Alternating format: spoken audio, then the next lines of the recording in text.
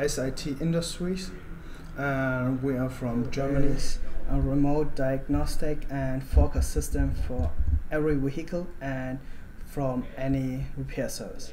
In Germany, we have the problem if you have an error code on the car, so you have to go to the repair shop. With our technology, if you have an error code, you can call the repair service and the repair service can check remotely what is wrong with your car and then take an appointment with you or delete the error code.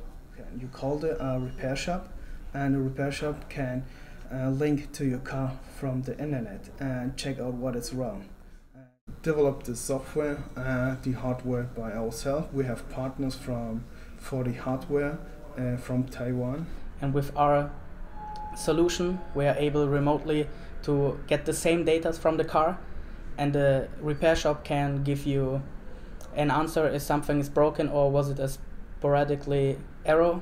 We applied for a Taiwan-based company because we want to have the sales in Germany, and we want to outsource our research and development to Taiwan because the manufacturers we were working together are based in Taiwan too, and we have better possibilities here to develop a greater product.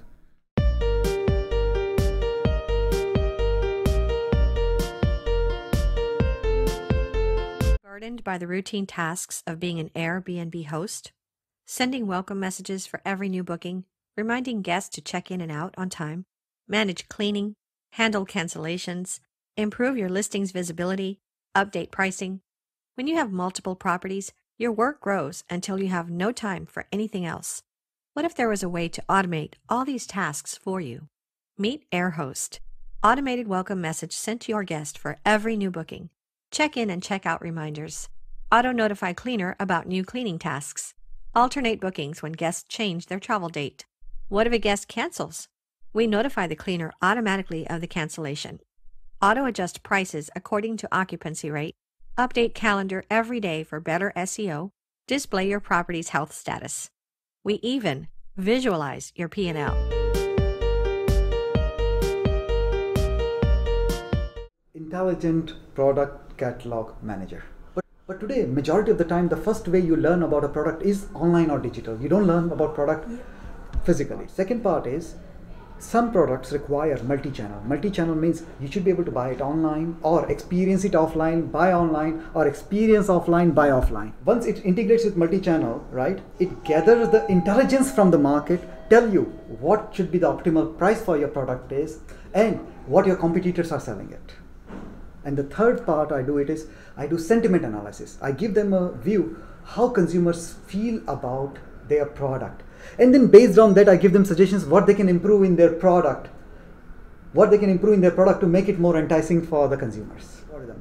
So what we did is, we divided our product into two parts.